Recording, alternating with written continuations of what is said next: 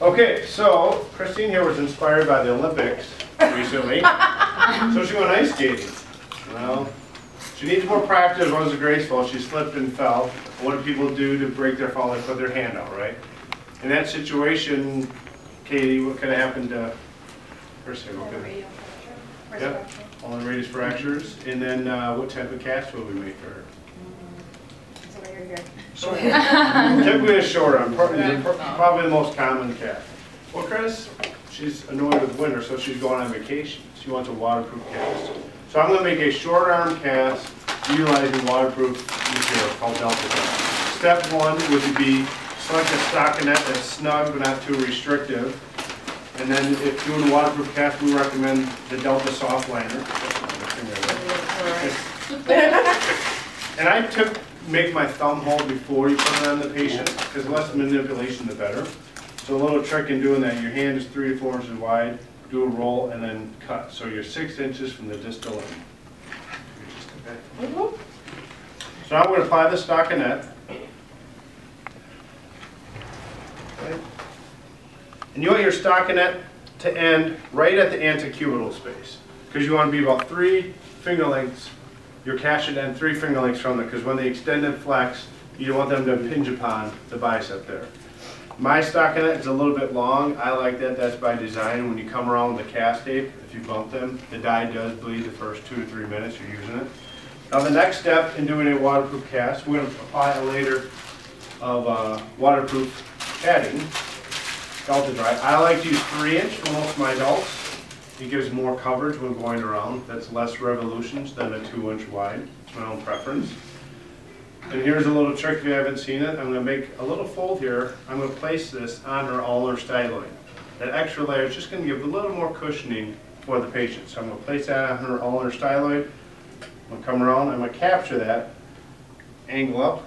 Place your scissors in the patient's web space and cut 50% to the middle of the pad. The camera there. You want to have about 30 to 40%, 50% of the padding there.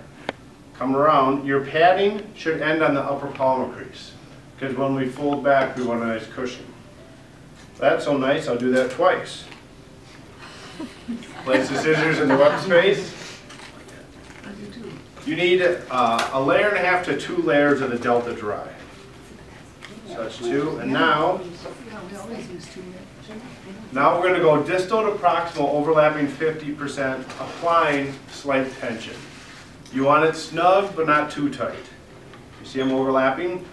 When doing your casting, always have that extremity center of your body so if you work left to right.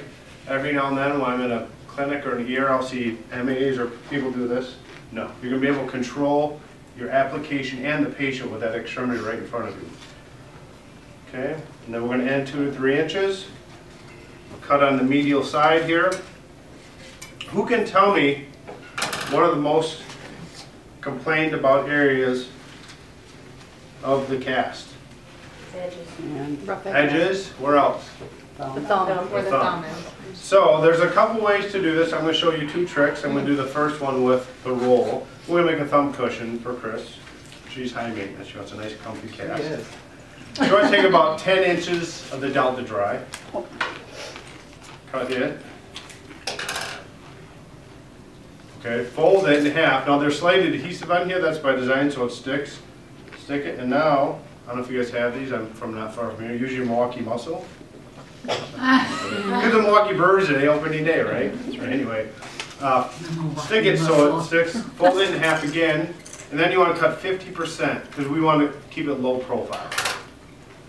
So now, place this in the patient's web space, come around and around, and it should stick to the padding. Now you have a nice thumb cushion.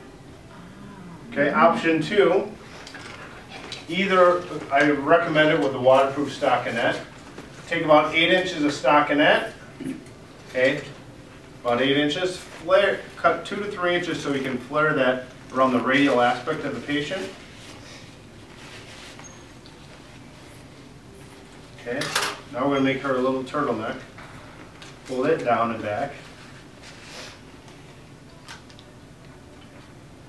And this way you can do with your regular casting material too. You want to place this on top of the padding, because then when you apply the fiberglass over, it's going to hold it in place. If you start with this and then pat it, you're not securing it. So this would be another way to make a nice thumb cushion. Get my thumb there. Okay, I'm going to roll that back. Most short arm applications, you want to be able to pose all four. Now you have a nice thumb cushion. Okay, was that nice, everyone? I'm saying, ooh. All right. Okay, so now we're ready to cast. You want to have all your supplies ready. You don't want to open up your fiberglass pouch until you're ready because your working time begins. If you think you're doing yourself a favor to get your roll out and open it, don't do that. I've done workshops where they opened it and then 5 minutes later went to it and it's starting to hard up. So you want to have everything prepared before then, including gloves. Who can tell me what temperature water do we cast with? Cool. Cool to room temperature. And I think there's some newer people in the room, so that's why I'm being thorough here. You want to use cool to room temperature water. The warmer the water, two things are going to happen. Your working time or set time is going to pretty much double. So that's not going to give you ample time to manufacture your cast. The other thing is the exthermic reaction. You may potentially burn the patient. If you use hot water, Chris knows. Chris is a member of NAIOD. Worked with NAIOD over the years. So the patient, it will get warm, uncomfortable warm. And to severe degrees, you can burn the patient. That's happened. So cool to room temperature water. Now for your short arm cast, you can use a 2 or 3 inch width. I'll go ahead and use 2 inch right away. So you're going to open the pouch, fully submerge it. And you want to squeeze it once or twice underwater. Thank you. So it ingraces in like a sponge. It's going to uptake that moisture so the inner roll is nice and moist. Because if you just run underneath the sink, and I know some docs are fast and you only get a bucket, that's fine. But by fully submerging under the water, you're activating all the resin in the tape. Give it a shake once or twice. And then always when rolling, just like with your splint, you want to go roll side up. So I'm going to lock in here, the thumb cushion, come around, and now we're going to cut 50% across. Put your scissors in the web space so it lines up perfectly for the patient. Come around. He's a cutter, not a twister. Yep. Or a folder. Yep. Some providers do twist, and that's okay. I've just learned over the years, twisting, you get a more bulk here. That's not a bad thing, it's a little more rigid, but make sure you have enough padding for the patient there. That's so nice, we'll do that twice. Take the same path. Your cast should be about 3 to 4 layers by the time you overlap going distal to proximal. Place the scissors in the web space, cut about 70% across. Bring it in, fold and tuck. Now, we're going to go distal to proximal. Overlapping 50%. And again, you want to apply slight tension. Chances are that the patient has an edema or swelling, and when that subsides, if your cast is too loose, it's going to piston. You don't want any new fractures or injuries to the patient. So I'm overlapping 50%, going distal to proximal, applying good tension, stopping about 3 to 4 inches from the antecubital. I always recommend when casting, cut so gravity is working with you. So I'm going to cut on this side, on the medial side. If I were to cut here, the end may flap. So if you can remember that, that's going to make your task easier and you're not going to cast tape flop ever. When you're not using your casting tape, put it back in the water. Get your gloves wet. This is the initial lamination now. So I'm going to rub the tape. The layer is going to bind. It's kind of like a screen door. The layer is going to come together and bind. And now you want to be very cognizant of the position the patient's in.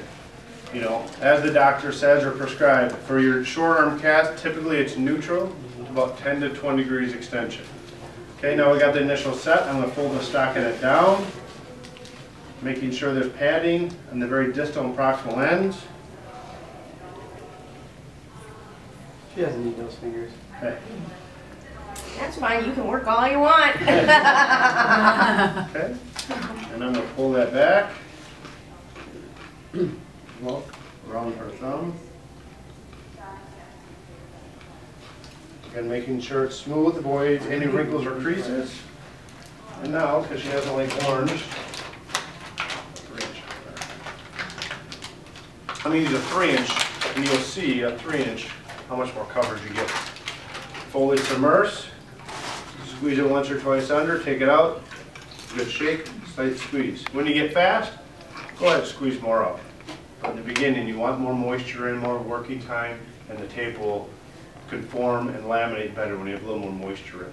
Roll side up, and lock it in here, come down.